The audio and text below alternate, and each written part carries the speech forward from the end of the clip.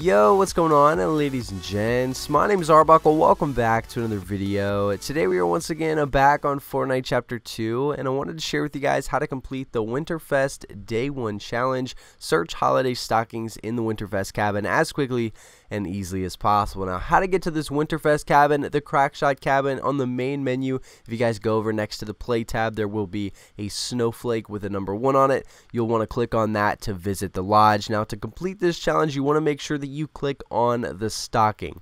There's a lot of different presents that you can choose from. There's one on the far right. You've got the Crackshot, you've got the stocking, and then you've got a bunch of presents on the left. You want to make sure that you click Pick Me on the stocking. Once you do, you'll be able to hold the button to open it, and you'll get your free reward for the day. Again, guys, make sure that you do click on the stocking. You don't accidentally click on the presents or anything else in this room.